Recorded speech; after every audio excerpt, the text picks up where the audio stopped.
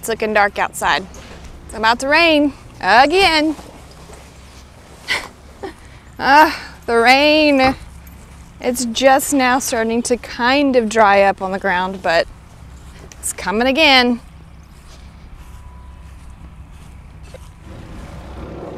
It's humid. Yes. Good morning from the Denman Homestead. Good morning. Stephanie and Buddy, and I want to tell you before it pours down raining, what I found out of the 800 seeds that I started came first. Also, that I was able to harvest, by the way. Also, what I found to be less pest resistant, or what is more pest, or what am I trying to say? What has produced? Huh? What has produced? Yeah, well, what's produced, but also we've got some stuff that's more susceptible. There we go. Susceptible to different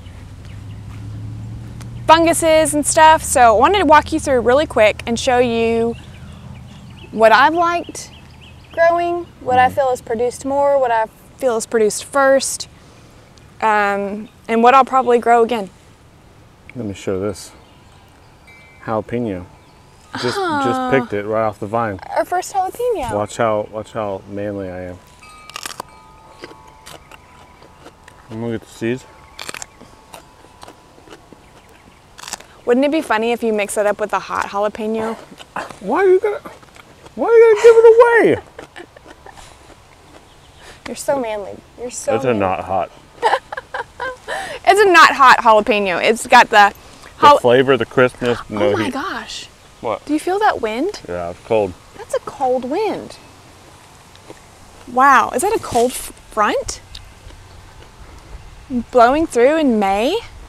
Cold front means it might be high 80s, Yeah. so low 90s. Yeah. I'm digging it. Wow, that was a cool breeze, but that also means that we're probably gonna get rain here in a second. So let me show you something. Okay, we planted Black Beauties and Ford Hook zucchini on this row. Honestly, I could not tell a difference in either one when it came to productivity or resistance to bugs or squash borer moths or anything like that. They both produced well. They both produced great zucchini. Lasted a long time. Both of these varieties are susceptible to some of the powdery mildew. So that is going to be a common theme that we're finding here in the garden, powdery mildew. And it's due to the amount of rain and humidity in my area right now. I have pruned and spaced these far enough apart to where each plant is not touching necessarily, but there's still, it's just not dry enough right now for the leaves to completely ward off that powdery mildew. And powdery mildew is a spore, so once you have it on one plant, it travels by air to another plant that is also susceptible to carry powdery mildew. So if you take a look around, not every plant you'll see here will have powdery mildew on it, just the plants that are more susceptible to them, which are the squash varieties. Those are the ones that get most of the powdery mildew. I will say my yellow squash, they are not holding up. You can tell by the yellowing of the leaves compared to the zucchini variety. As well, plant-wise, they are lacking in they're lacking in nutrients because there's so much rain that it's zapping the soil. And even though we're replacing it with chicken manure and other sorts of organic fertilizers, they're just having a hard time. So that's the good, bad, and the truth, and the ugly, and all of that with the plants that are going on now. Now, powdery mildew and those types of things will not affect the outcome of the squash. It doesn't bother this so much. Does it put stress on the plant? Yes. There is something that you can do to to help with powdery mildew, and that's neem oil. I have sprayed neem oil on my plants, and I'll show you that here.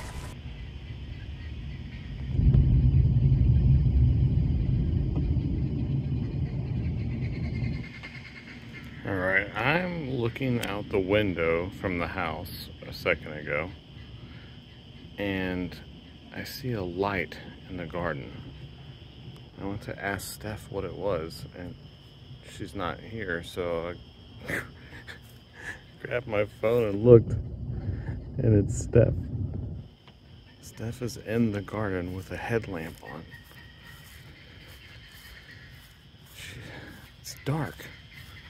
She's still in the garden.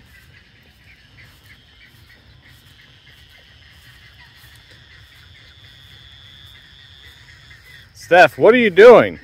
Huh? What are you doing?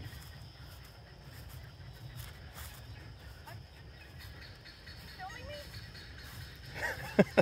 me? Yes, I'm filming you. Spraying neem oil.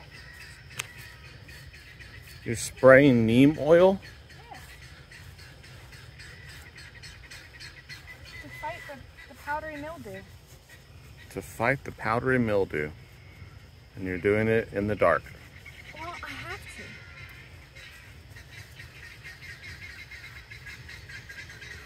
to. Day or night. Day or night. She's in the garden. The sun is not good for it. Okay, well. Good luck. Thank you. I'm gonna go back inside. So, I'm pretty dedicated to trying to suppress the amount of stress on the plants. Neem oil is just a natural oil that helps with different funguses and insects and pests. But regardless, it's still here and still an issue, but we're still getting squash, and as long as we're still getting the vegetables, that's all that really matters. Oh my gosh. I missed one. So anyway, forward hook, as far as the zucchini goes and the black beauties, they're both great. Yellow squash, yellow crookneck squash, and the regular squash, still the same. It's oh my good Lord. You think you get them all, guys. You think you get them all. I'm gonna get distracted, so I'm not even gonna go there. That's my take on the squash, okay? The melons. So I planted 2 different varieties of melons. And as far as melons go, I mean cantaloupe, the cantaloupe variety. This first variety here is going to be sweet passion. I got most of my seeds from Baker Creek Seeds, not affiliated, don't get paid by them, but they're all heirloom varieties, and I love the way that they produce. So this, I'll tell you when we're going to get to our next variety, but this variety, the sweet passion variety, I noticed produced first and produced more melons per plant. So look, this has 4 just right here on this little clump of area.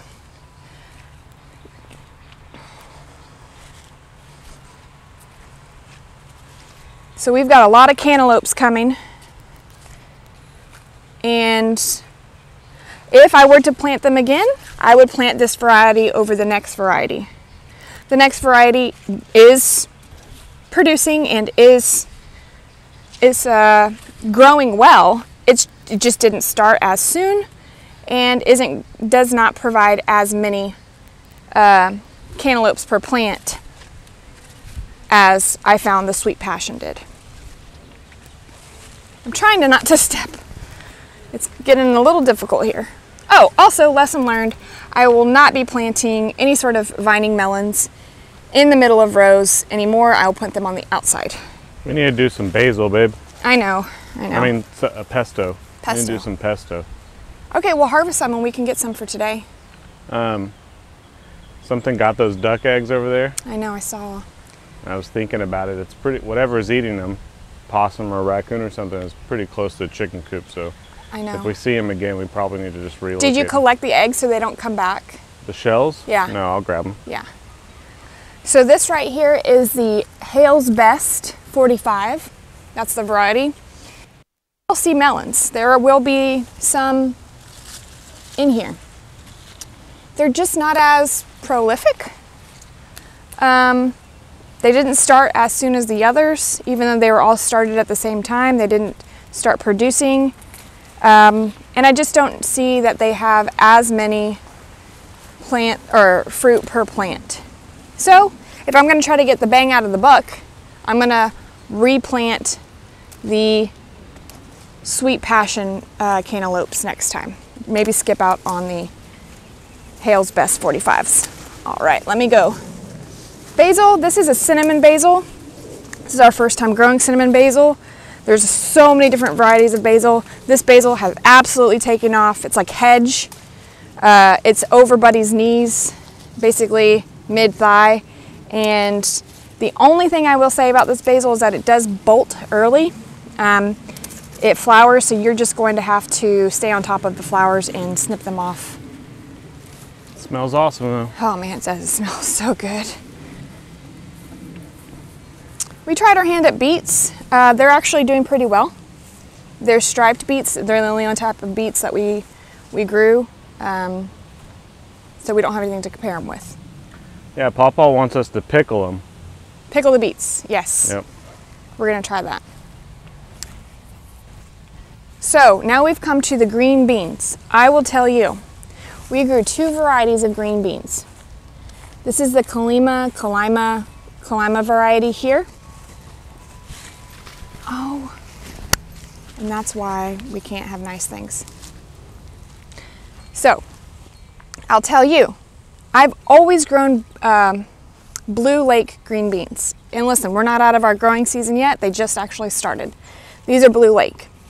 But just take a look. Yes, these are very bushy. They're a bush variety. However, the Kalima produced first, and their flowers are more on top. There's not as much foliage, so they're almost easier to find the green bean, where you don't have to dig through so much leafiness to find your green beans. They produced first over the Blue Lakes. They are just as productive, if not more, than the Blue Lakes. But I don't know, we're not out of the growing season yet, so I don't know if they will stop producing sooner. But I will tell you, the first beans that I harvested were the Kalima variety green beans over the Blue Lake variety, which no shade on Blue Lake, love Blue Lake, but giving you the honest truth here, what produced first for me. Can't really say much on okra. We're just now starting to see our okra start to come into bloom, but I've only grown 1 variety of okra this year.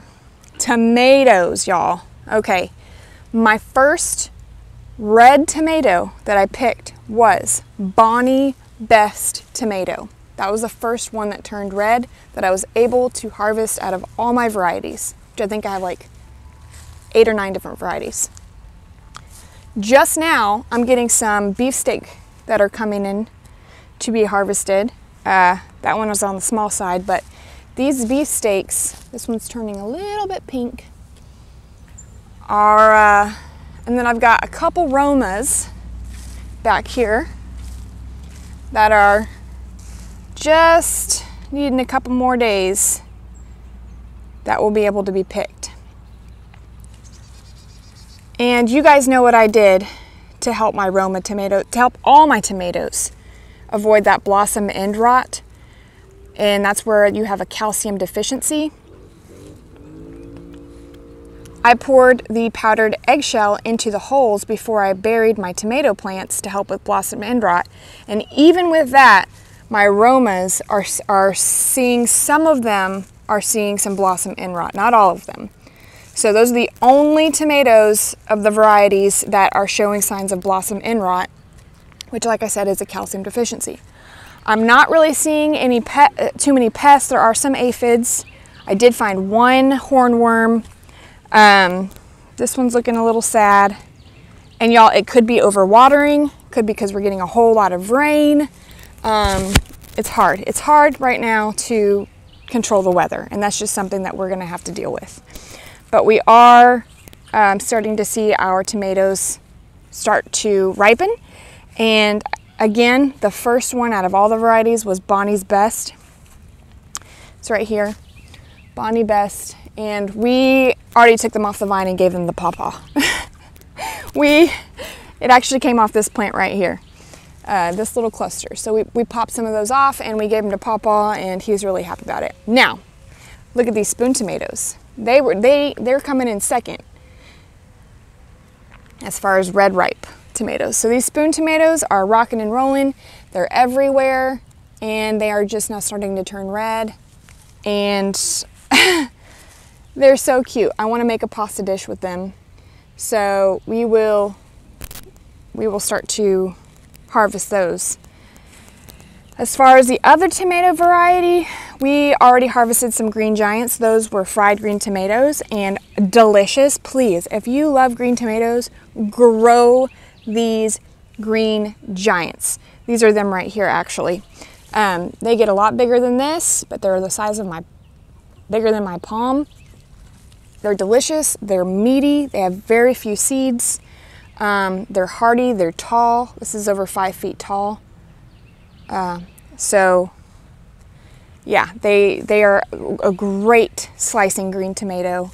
We've already eaten those as well. The other tomato varieties, the heirloom variety mix, the Cherokee purples, the black beauties, those are all still, the beefsteaks, those are all still waiting to be harvested. I have not yet been able to get any of these off of the vine just yet because these take more time to come to maturity. I'll know when to pick these whenever they start to get a little tender and they're not so firm, and also the green will start to turn to a red color. So we'll give those a little bit more time to cook. Corn's doing great. My only downfall or downside on the corn is that we've gotten a lot of rain. There's some yellowing of the leaves at the bottom. There's some standing water down there when it rains hard. And some of my corn is falling over with wind, and also some little ducks that like to come through here and look for bugs, but they inadvertently push over my little baby corns. And there's nothing I really can do about that. So, but I have enough corn to, I'll be fine. It's not, I'm not missing anything, so we're good. All right, loofah dome. Loofahs are doing really well.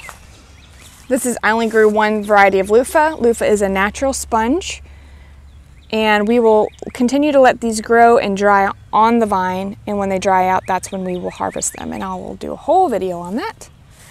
But I have nothing to compare it to. So, got a little red one down there. These tomatoes were actually all cuttings. I did some cuttings of other tomatoes, so I don't know what the variety is. I just stuck them in the ground, and we will see what comes of them. Yeah, it's a little tight through here. Oh wow, is that a red tomato down there? Holy cow. I must have missed that one. Let's see.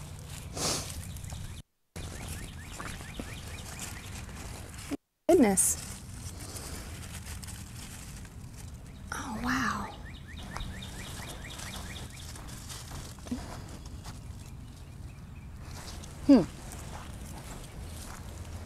Okay.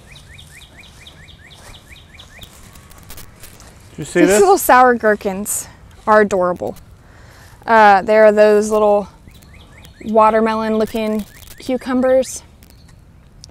Lesson learned on these sour gherkins is that they vine like crazy. I didn't know, never grew them before, but let me tell you something. This plant right here. Yes, babe. What? Are you kidding me? Let me see. Hold, please. You guys, we don't own ducks. Let me just tell you that. We are not duck owners. But, oh, they even made a little nest, babe. Mm-hmm. That's so cute. So guys, we actually found a nest of duck eggs over by the chicken playpen, over by one of the stumps, and there was a clutch of 3 eggs. And I was gonna leave them there to see if they were gonna sit on them. But this morning I found that they had been eaten. So we're gonna have to start collecting these eggs so that we don't draw possum and raccoon over. But they're actually Kim's ducks. They love these garden rows. They absolutely love this garden. They will walk up and down. They will just, they don't bother anything. They don't eat anything. I just see them, they like beak their way through the straw looking for bugs and things. They don't really make a mess. So yeah, they're pretty cool. And we've had ducks before. We don't have any now. But those are Kim's ducks. That's a big cucumber there. Okay, let's go back to the sour gherkins. I'll leave this over here next to the egg. Remember to collect. Do you think that duck laid that egg there because they came back to their nest and it was kind of already eaten, so they made a new nest? It's possible. Yeah. I just collected all 3 of the eggs that were here, so it's definitely, they definitely are, I guess, picking a new spot. Yeah. Okay, so the sour gherkins, the variety of cucumber, are down here, and they are out of control vining all through these tomato plants, all the way over here to this tomato plant. So I suspect they will be everywhere. So that is a lesson that I'm learning about sour gherkins. So word of caution, I did not know how vining they will be. They're delicious. They are absolutely good. I don't have any to harvest right now because I eat them as I'm out here. Now, what variety of cucumber would I plant again? 100% without a doubt, these Market More cucumbers. They, just take a look at this foliage. They are a vining variety. They produce really well. They are a snacking cucumber or a pickling cucumber. But I want to show you something. I planted these at the same time as I planted my Boston pickling cucumbers. And Boston pickling cucumbers are really struggling with the powdery mildew. So when you look at these here, yes, they're still producing. They've got some amazing cucumbers. They're large. They're great for pickling and eating. But the Market Mores are much more disease resistant than I'm finding compared to the Boston pickling. So if I had my choice, I would probably just plant the Market Mores again. This is my first year trying to grow eggplant, and I have found that eggplant has something called a flea beetle. And these tiny little black bugs are creating lots of holes in these eggplants. And it's hard to keep them alive. I've done diatomaceous earth and neem oil. Oh, it's starting to rain. And they just are having a hard time. So we'll see if I get any eggplants from them. They seem to be pushing through anyway. But yeah, that's just kind of a rundown on what is starting to produce as far as cucumbers go, and what I would plant again. Let's go to the peppers real quick before it starts to rain. Pepper varieties, we've got the bell peppers here, California Wonders, they're just now coming in. Jalapenos are just now coming in. But the first variety that we were actually able to harvest and eat were the banana peppers. They did really well. They're still doing really well. The Tabasco haven't come in yet. My Sugar Rush Peach haven't come in yet. So we're waiting on those. My orange bell peppers haven't come in yet. So first ones able to harvest were banana peppers. And I would say second in line would be the jalapenos, the not hot and the hot. They both will be ready to pick. Well, you saw Buddy ate one earlier. As far as these leafy greens go, kale and Swiss chard were ready to eat almost just as soon, if not sooner, than the zucchini were.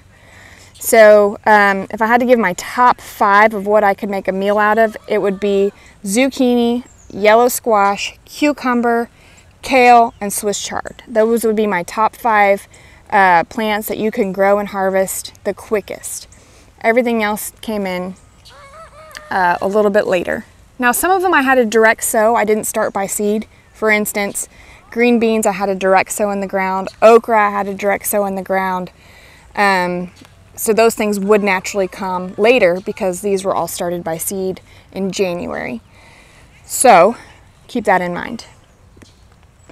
But gotta go harvest that.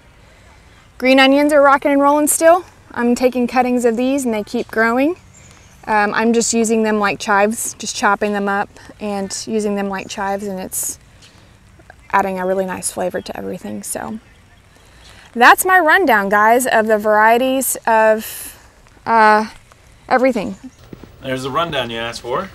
I may have expanded some areas that you weren't prepared for.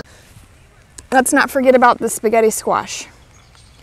So spaghetti squash, I'm learning, as this is the first time I'm growing it. The plants themselves are not very hardy. One of the plants has pretty much died off. It's this one here. But I've left the vegetables on the vine and they're actually starting to turn yellow and look like typical spaghetti squash. Some of them are looking like straight up watermelons. They're huge. But this one, even though the plant's starting to die, it's allowing these to start to ripen on the vine. So that's pretty cool. So that might actually work out. And I'll get some spaghetti squash out of those instead of a mystery squash that I thought that they were. Yeah, so that's my little rundown. Do you guys hear my little rooster? He's starting to crow. It's adorable. I wonder if I can catch it. He's right there. Oh my gosh. I think he's warning the ladies that it's starting to rain and thunder. Tell him. Aw.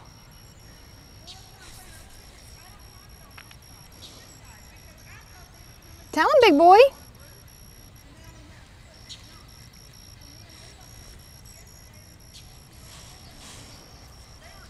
Buddy's talking to his mom.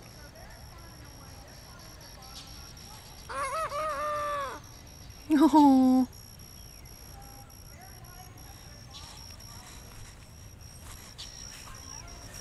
Tell him to go inside. Tell him it's time to go inside, it's gonna rain.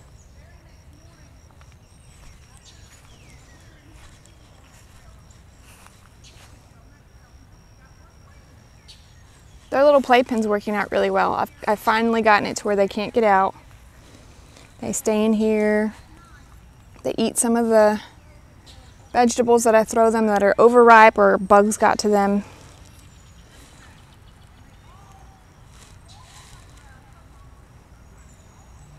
So far, he's the only one that's starting to crow. I suspect I have more roosters in here that are just not mature enough yet. But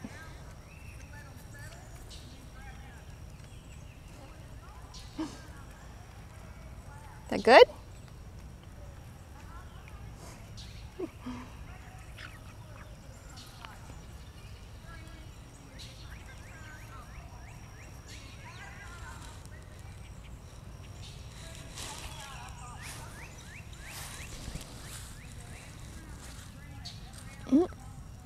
Cherokee purples.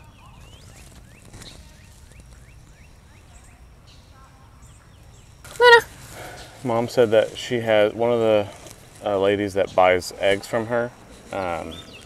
She requests that any duck eggs she has for her husband because he has a health issue and apparently the duck eggs are good for him. So she said if we find any, if we could just let her know because she's trying to collect them all for that one. Did you give her the lady. one that was in the? Not yet, but I told her we had one. Okay, cool. Yeah, maybe they'll just start laying there instead. Yeah. I could get one of those fake eggs and put it down in that little nest area so that they continue to come back to that one spot in the garden. Yeah. Okay, well, thank you so much for joining us on this rainy day and giving you a rundown of what I would grow again, what I'll probably skip on next time, some lessons that I've learned, maybe not plant the cantaloupe in the middle of the garden. Yeah, maybe not. So when I put the watermelon in the garden, we'll find a safe space for them. Yeah. Yeah. So, cool. Thanks for joining us today, and we will see you on the next one. Bye. Bye.